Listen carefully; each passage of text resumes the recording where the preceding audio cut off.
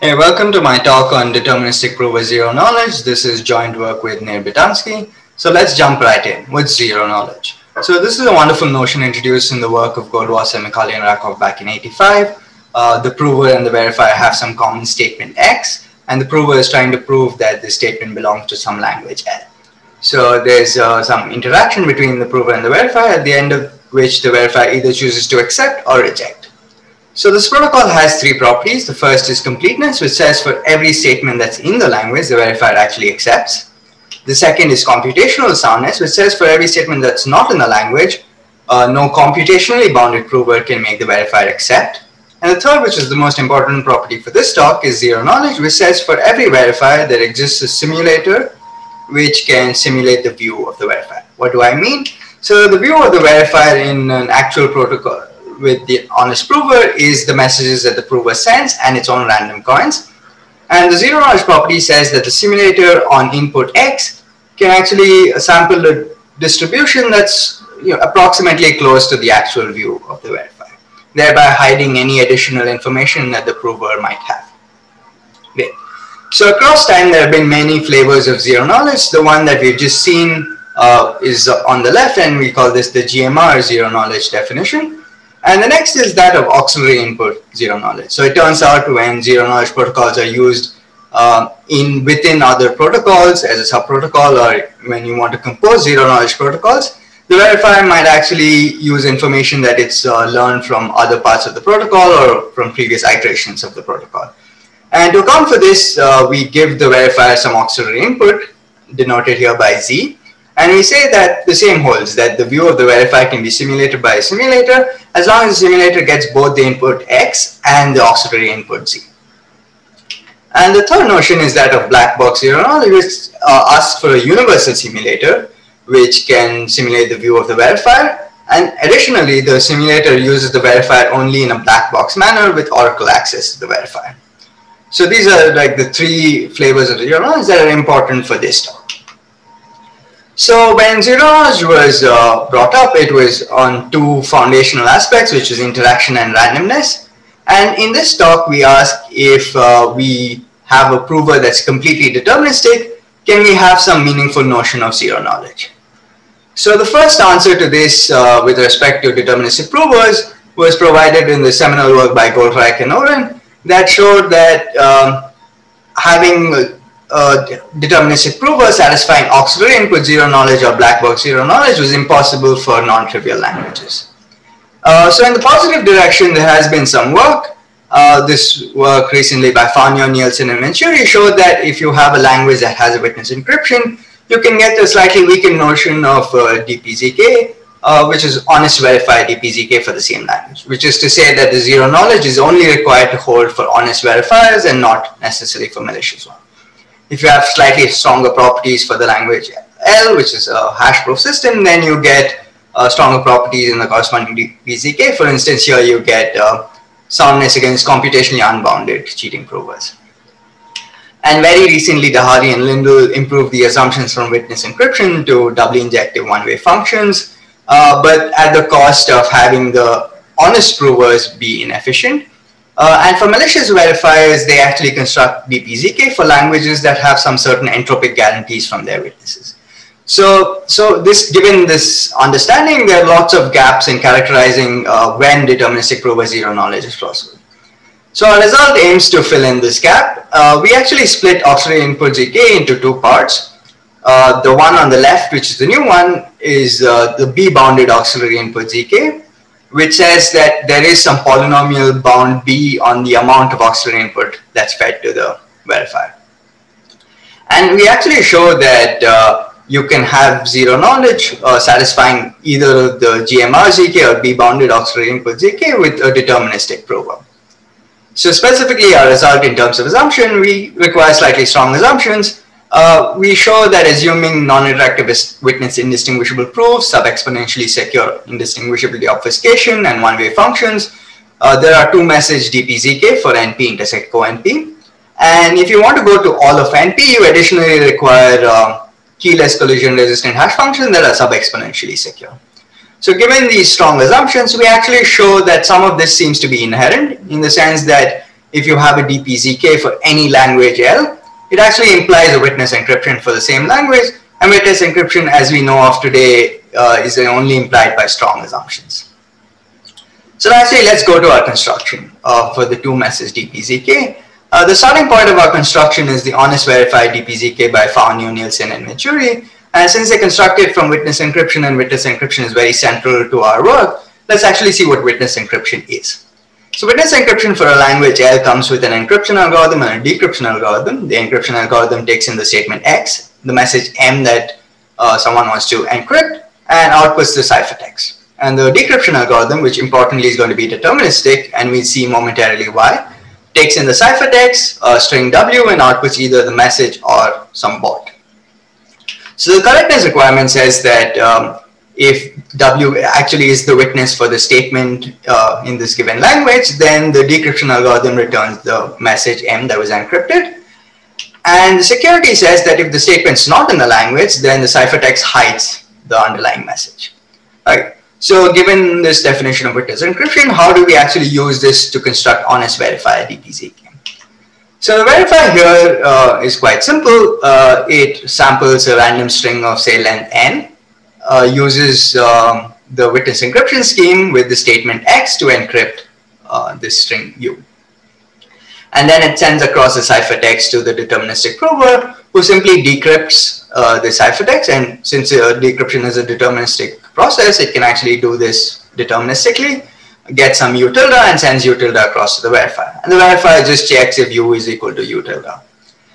So the completeness follows just from the correctness of the witness encryption scheme. So as long as the deterministic-prover has the witness, it can decrypt and get back this value U. Soundness follows from the fact that when the statement is not in the language, the ciphertext completely hides the message. So we can just switch it to an encryption of 0, and the cheating prover wouldn't be able to tell, even if the cheating prover was randomized.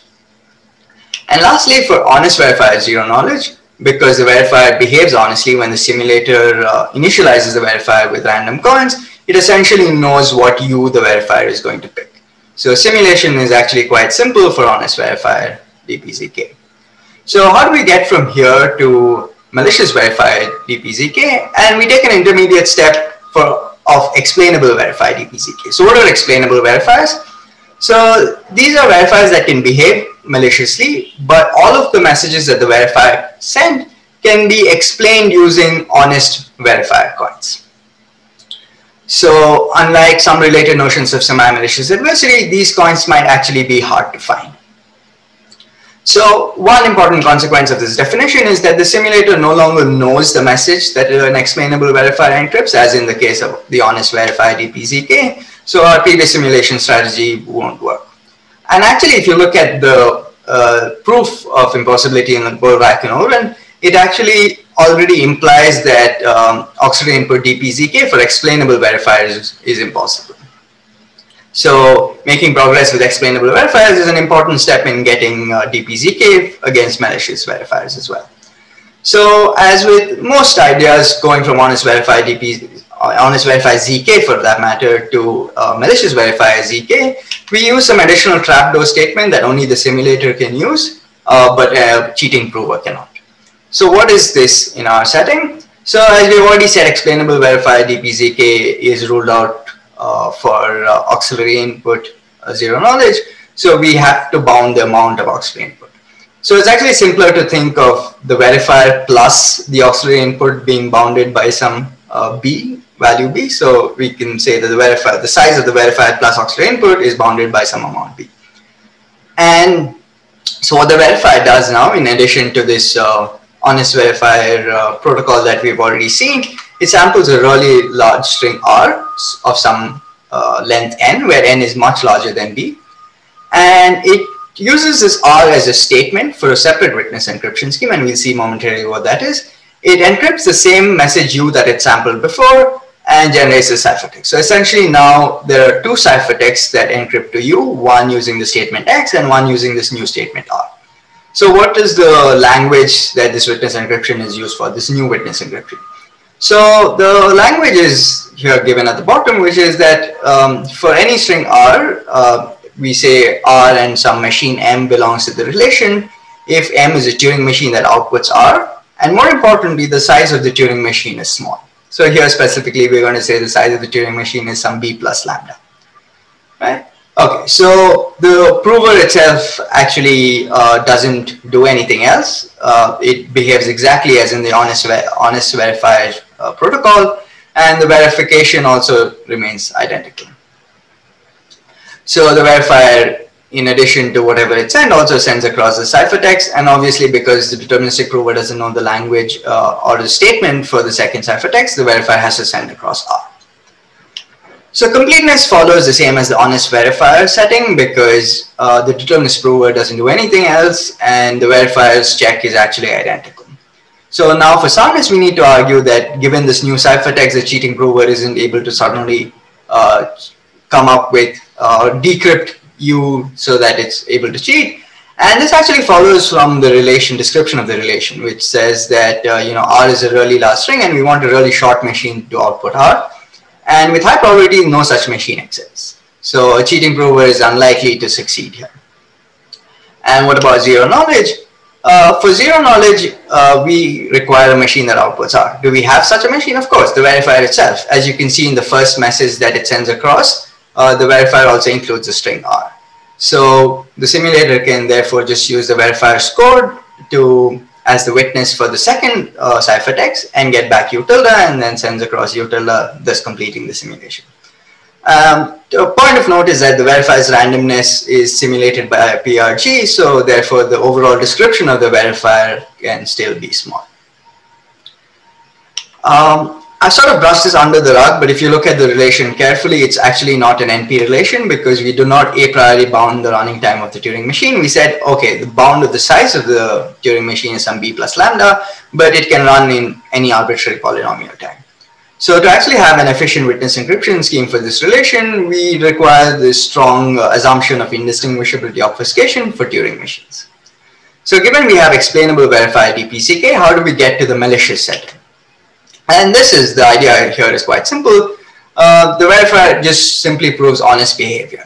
And as long as the verifier is able to prove that it generated both the ciphertext correctly, then you can essentially have the same simulator that you had for the explainable verified DPCK.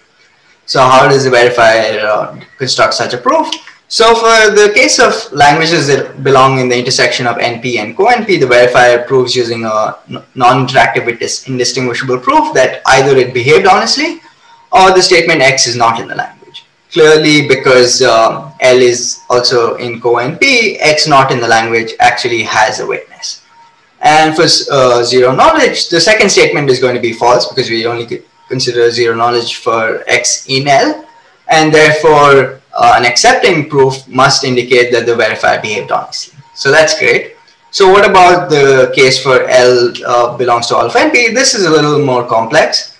So the verifier still proves that it behaves honestly, but the OR statement, it proves that it is committed to a collision of a keyless hash function that is collision resistant. So essentially, the second statement says that it's something that's hard for an auxiliary B-bounded auxiliary input verifier to compute. So as long as in the zero knowledge setting, as long as the second statement is unlikely to hold true, it must be the case that the first statement is true, and therefore we have a verifier that behaves honestly. So given now this, we now have gone from honest verified DPZK all the way to malicious verified DPZK, admittedly under strong assumptions, and then now that gives us a perfect jumping point to the next part, where we talk about the necessity of these strong assumptions. Specifically, we show that if a language has a DPZK, it also has a witness encryption scheme. So to do so, we actually talk about this notion of a predictable argument that was introduced also in this work by Faunio, Nielsen, and Choudhuri. And here again, the prover and the verifier interact in a protocol with some common input, the statement X, and the prover is trying to prove that the statement X belongs to some language. What predictable arguments additionally impose is a structure on this protocol, which is that the verifier actually knows or expects the prover messages to be of a certain kind.